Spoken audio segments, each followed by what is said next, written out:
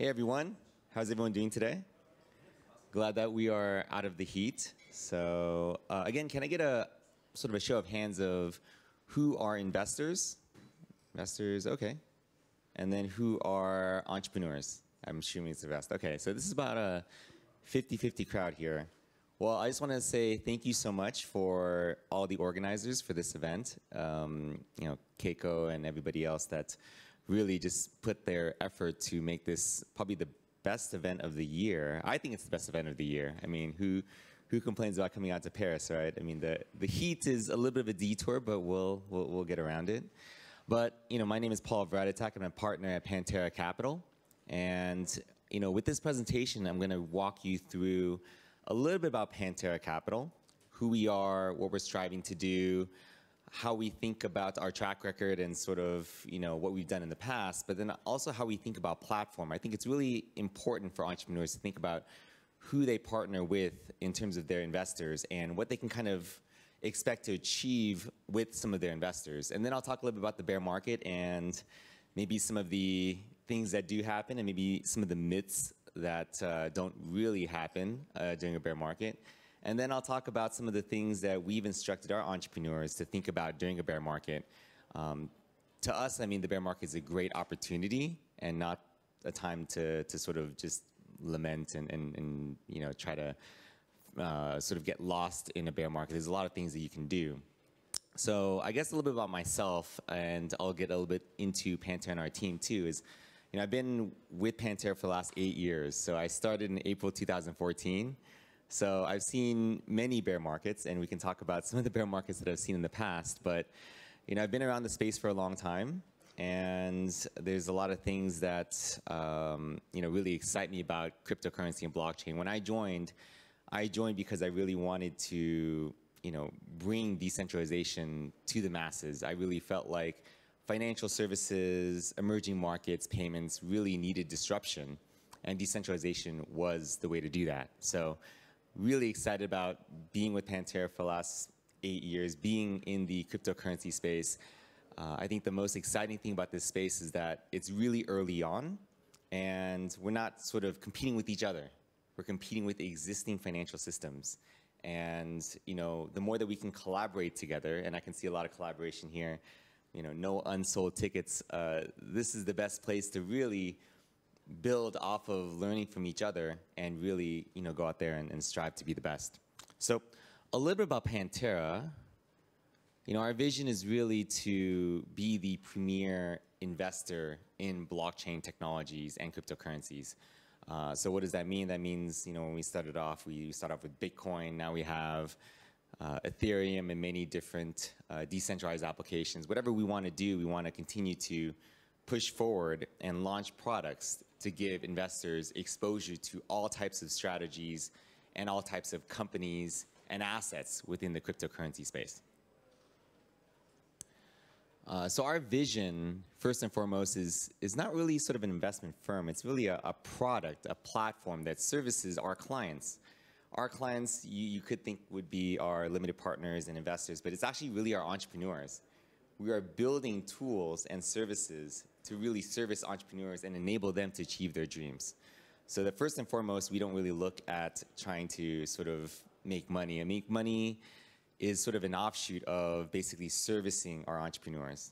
I remember people would say, oh man, like your funds are doing so well, and really it's not, I think it's maybe a bit of luck on my side, but it's really just betting on great entrepreneurs and really putting the resources behind them to succeed. So that's our motto, really service our entrepreneurs. So a little bit about Pantera at a glance. I mean, we manage about $4 or $5 billion. We've invested into over 200 portfolio companies. Interestingly enough, it's actually been 50-50, 50% on straight equity infrastructure type companies, and about 50% in token related companies. So we do both equity, tokens, and you'll see we do a bunch of different spaces within both of those buckets. We are located across 4 different offices, about 70 employees, and I guess what's sort of neat about Pantera is that it was started by Dan Moorhead, who used to be CFO, head of global macro trading at Tiger Management. So he's got that global macro background, which I think during the last 6 to 9 months has been very, very helpful, especially around the liquid markets and non-crypto markets. But then, he was sort of early in launching the first cryptocurrency fund in 2013, which is our Bitcoin fund.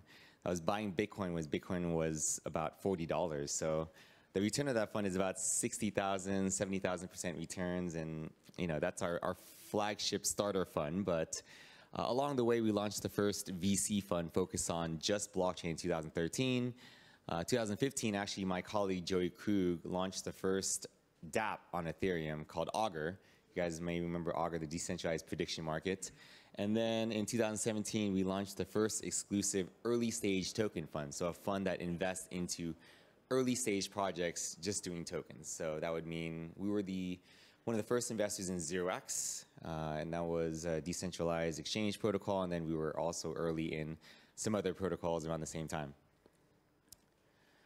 So you can take a look at this slide right here, and there's obviously some fairly large numbers being sort of the earliest investors in some of these companies and protocols. So this is some of the things that we like to look at. We like to look at infrastructure, so Alchemy. We led the Series A. I'll talk a little bit about them, but we took a board seat. I'm on the board of Alchemy, and they are a leading developer platform for multiple blockchains. Companies like Bitso and FTX and Amber. So how do we get cryptocurrencies? How do we store them? How do we move across them, go into different types of products, structured products, et cetera? And then we get into DeFi. 1inch is a bunch of European founders. We're also investors into Aave and Liquidity. And so we really do, and one of the earliest investors in Bitstamp. So we really do want to support the European European ecosystem. And then we go into other types of financial infrastructure and scalability like Near and Staked. And then lastly, and we'll probably have more examples of this later on, but we are looking at decentralized marketplaces, Web3. So we're one of the earliest investors in Audius. A lot of other great use cases around music and media that, decentralized social media, lots of great companies going out there and tackling that particular space. And we're really excited about that. So I'll tell you a little bit about Alchemy, just to give you sort of a case study on how it is to work with an investor really early on and sort of what happens along the way. So we led this Series A in Alchemy, and at the first, they weren't even really a developer platform. They were a data platform for cryptocurrency. We were working with them and really saw them execute on product and customer service and felt like this was the right team to sort of build infrastructure to support all developers on all different platforms. So we led the Series A, and I took a board seat. And since then, we've helped them out with recruiting. We've helped them out with technology, business development, and business model. At the time, they had a paid business model. We switched them over to a freemium business model, a Stripe-type business model, and really helped them focus on the best ways to monetize at this time and going forward. And now they've basically are servicing about 60% of the Ethereum applications out there, 90% of the NFT applications. Just moved over to Solana, and over 105 billion on-chain transaction volumes. And we've supported them along the way. We're the only investors that invested every single round since the Series A. Series B was by Code2, Series C was by Andreessen, and then Series D was by Lightspeed. So they would say that we earned the right to really sort of continue to invest, and we want to continue to invest all the way until they either, go IPO, or maybe they decentralize more some other way. We'll see what happens, but this is the type of company that we want to continue to support and follow along. And actually, the value add changes over time. In the beginning, it's really roll up your sleeves. Let's figure out the sales plan. Let's figure out the business model. To now, it's really educating them on what's going on in the market so that they can see upcoming competitors and really, how to sort of shift their product strategy going forward. So I want to talk a little bit about this bear market. As you can see, since 2017, we've had a few different bear markets, and I guess I'll talk about the bear markets from my experience, and then also, the last big bear market that is worth noting. So I've been in the space since 2014. I remember in 2015 when the price of Bitcoin dropped to $139, and everyone was questioning, why are you still doing this scam thing on Bitcoin? It's really not going anywhere. And Then, of course, we had a little bit of traction in 2015, and then 2016, enterprise blockchains just kind of slowed things down a little bit, and then in 2017, Ethereum and all of these decentralized applications started to come about, and then this is the start of where this graph goes, and we had a bunch of ICOs in 2017, early 2018, and that was really driven by retail, and retail kind of went away after a lot of ICOs got washed out. SEC came in, institutions were still kind of waiting on the sidelines, and that's when we launched our Venture Fund 3 in 2018, during the middle of the bear market. Lucky that we got the capital in, and we waited for companies to start building, valuations to reset. And now from that fund, I mean, we've invested into, I think, probably almost 10 unicorns in that fund since 2018. Companies like Alchemy, Near, Audius, Wintermute, which is also a European company, and Starkware, Arbitrum, all came out of that batch. So, the best thing about these bear markets is you don't have your employees making a lot of money on the side and deciding that they want to start their own VC funds. Like, everybody's focused. People that you're hiring are focused on building, and it really does lead to really, really large success. And I think with this fund that we launched during that time, it's going to be probably our best performing fund. So I think right now we'll get a little bit more into what you can do during this bear market, but you can really sort of see from the past that this is really the best time to be investing and really the best time to be building. So we're really excited about this.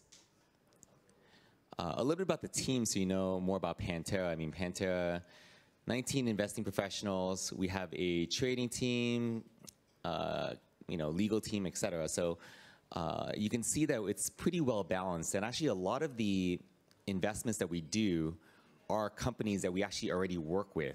And so, being customers of those companies really leads us to making investments because, one of the questions that you ask as investors, how is this product? How is it to be a customer? If you're already a customer, it's very, very easy to sort of leapfrog that part of diligence. What do we look for? I mean, we're looking for great teams, of course, big visions, and a community. I think what's different is if you're starting a token and a protocol, you go public fairly early, and you really have to build a very strong community. And what that usually means is being very, very transparent right from the beginning and over-communicating. I think that's really helpful in terms of building a community, especially during a bear market. You can imagine that our funds in 2018, the price of crypto dropped 90%, and we barely had any redemptions. We basically started doing these monthly investor calls to all these AMAs to basically let people learn about crypto during the bear market so that they can understand what's going on. And once they have context, they will stay. It's almost the same thing as launching a token really early on. When things aren't going right, you let people ask you questions, you educate them on what's going on with your company, your protocol. It'll serve your community really well. One of the things that we do really well during this time, and actually I would urge you to do this with your investors, I feel like people don't utilize investors enough for this, is during a bear market, especially as it gets more and more bear, it does become tough to hire. Use your investors to basically provide an outside perspective on what's going on in the market and why they should be excited about your particular use case or this cryptocurrency space and what sort of lies in the future. For us, I mean, we have an in-house recruiting team. We directly source full-time hires on the C-suite, especially things around product managers and smart contract engineers. And we can tap in many different resources to reach over 15,000 different candidates. So recruiting is definitely important during this time. Portfolio partnerships. So one of the things that helps with us is we've been investing into the space for so long that we've done over 200 companies, and they can fall in many different categories, but financial infrastructure, technical development, liquidity support, these are all different types of companies that we can easily help plug into. And I urge you guys to look at your investors, and if you are servicing companies within the ecosystem or need a lot of support, find investors that have portfolio companies that can be really, really helpful. And around the business operations support, so we'll definitely take board seats, we'll definitely roll up our sleeves and be very, very helpful around creating a sales process or creating a recruiting process, et cetera. But we also have built up a pretty large expert network in crypto, servicing banks and law firms, insurance, marketing, recruiting, et cetera. And then we also do a lot of webinars around best practices around security auditing. How do you sort of build up a brand, marketing, build up community, et cetera. So I think this is starting to become more and more common for VC firms out there to really negotiate best access to different type of resources. For instance, we can get any company a security yacht within a few weeks. That's pretty tough for a lot of firms to do, right? Without any sort of help. So these are one of the things that we really do focus on. What are the biggest pain points for our portfolio companies, and how do we accelerate their path to getting those resources? And then on the visibility and connectivity, firms do things differently. For us, we have a investor summit that brings about 600 of our investors together to learn from our portfolio companies. One of the things that's unique about Pantera is we actually have over 2,000 investors within our funds. We've been doing it very early on. It's almost like we did a crowd sale, but we didn't. And we think our LPs are actually resources. They are some of the most active investors out there in crypto, whether they are from the retail side or whether they're from the institutional side. So we really do want to bring that asset back out to our portfolio companies. And then we have our sort of investor letter with 120,000 readers, my blog that has about 20,000 readers, and other sort of social media platforms. But I think the big thing that we're trying to build up this year too is this space is going to get a lot more institutional, and it's going to get a lot more it's going to draw a lot more interest from enterprises. So we really do want to tap in the Microsofts and the Googles out there and the Facebooks that are trying, and PayPal's actually, that are trying to invest and build things in-house. And then, of course, with Dan's Wall Street background, be able to tap some of the larger institutions that are getting into this space. Goldman Sachs, KKR, all those other guys are really looking to get exposure to the space. Some of them starting with DeFi, maybe some of them backing away from DeFi now, but there's a lot of other spaces that they're looking at to try to figure out how to get exposure. And then the last slide that I'll talk about is some of the tips during a bear market, and I'll provide some extra context around this too. And I'm also happy to send this deck afterwards to everybody attending here. I'll send it out to the organizers, and they'll shoot it out. But really, this is a time to really think about your cash flow situation. I mean, right now, it's safe to have about 24 months of runway. And if you don't have that, there's 3 obvious things that you can do. You can stay lean and reduce burn. You can opportunistically raise capital, or you can find a business model. So the last one's always the best one. And look, I mean, sometimes you have a few different, everybody has their budget, everybody has their product roadmap. Sometimes you want to switch things around and start with something that can get revenue earlier on and keep you afloat, maybe build up a brand, and then go after things that can maybe increase the market size, yet, was sort of something that you wanted to start off with, but maybe you want to actually do that when you have a little bit more capital in the bank. So focus on monetization, business model earlier, creating exit value. I'll give you a use case around this. So you guys may have heard of a company called Blockfolio, and we sold that to FTX. Great return, got some FTX equity in stock. But with that one, really, they're growing and building a huge user base, which you want to do at the time, similar to Facebook. Ads are horrible. Just let's build the user base.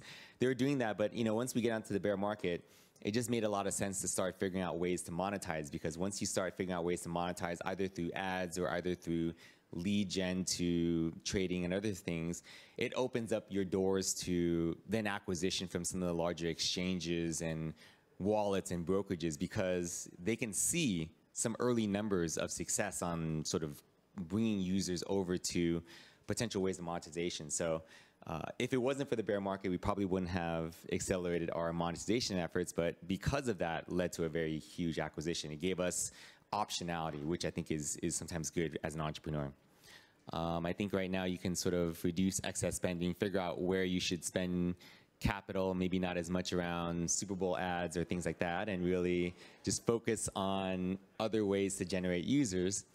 And then think about like your service agreements and your partners and making sure that everything is very tight there. And then I think the last thing is if you are a larger company, this is a great time to be both hiring, regardless of whether you're a large company or a small company, because as you can see, what is it? Gemini just laid off another 10% of their workforce. There's a lot of great talent and people would say, oh, they're laying off like their worst employees. No, I mean, you know, there's there's a lot of great talent out there that is out in the market. And so really going out there and hiring what you need and acquiring what you need. Sometimes if you're really looking to scale during this time and sort of push yourself out as a market leader, you should be making acquisitions if it makes sense. So I think this is a great opportunity to kind of go out there and really build out your workforce. Pantera is actually doing the same thing. When it's really busy during a bull market, it's really hard to sort of figure out what types of hires you need and then be able to go out there and train them. So Pantera just hired 6 people in the last like 2 months regarding both investing and platforms. So we really see this as an opportunity to build up our staff, train, and really push forward both in terms of investing and providing a platform.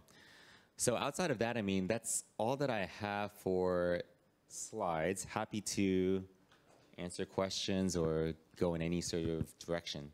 Yeah, you have 5 minutes for questions if you guys have questions. 5 minutes.